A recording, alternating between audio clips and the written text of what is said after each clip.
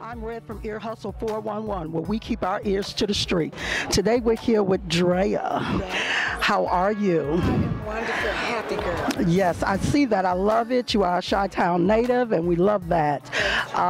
We know that you are a choreographer. Yes. Now, tell us what you have in the works as far as that's concerned right now. Well, currently I'm working on a new project, Real Life. It is a musical with my partner Joel P. King, JPEG, and Girly Girl Productions. We came together because we have the Art Saves Lives initiative. We really believe that our children, we have a generation with no foundation. We need to get the arts back into their lives. It is a creative way for them to deal with life, and that's why it's called Real Life. Life is happening. We have a click it and find out now generation. Unlike us growing up, we had to ask Big Mom and they would tell us to get out the room because grown folks are talking. Now, you type it into Google and you will find out. So we're really getting the kids back into the art. So that's my new baby, and also doing Under the Red Carpet, which was going to be a book at one time. I kind of shelved that because I believe I like to go to the people. And I think that it's different when you get to see it and feel it. It's tangible, and spending that quality time with me. So it's like a spoken memoir where you get to know about my life, and I get to teach you some things, girl. Come on now. Yes. How do you like that?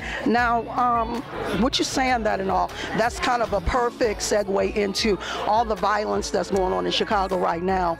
So that definitely sounds like something that we need to have here, and you need to share that and maybe develop something with us here, because right now we're losing them at an extreme rate. Well, so what do you think? I feel really strongly about that, and this is the thing I have to say about there used to be a time when we would look at our grandparents, our fathers, mothers, dads. They fought for civil rights, and there was a time that they feared the white man going through a neighborhood. Now our brown babies have to fear the brown man going through the neighborhood. And we always said we can't wait till we have a black president. We have a black president and we're still killing each other. So it's not the president that needs to change. It's not the government that needs to change. It's us as a people that need to change. Our brown babies should not be as afraid of a black man as they are of somebody in the KKK. That's our responsibility. Yes, I love that, and definitely we need to hear more from you.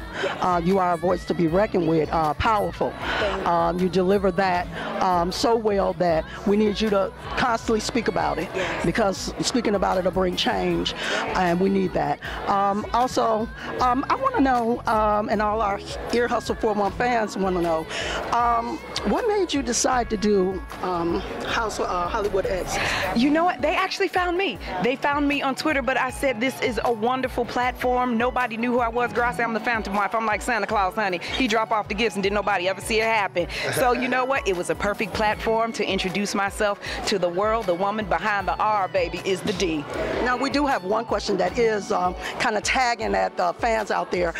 They want to know what you think about the comment that Jessica made as far as black and white girls don't mesh.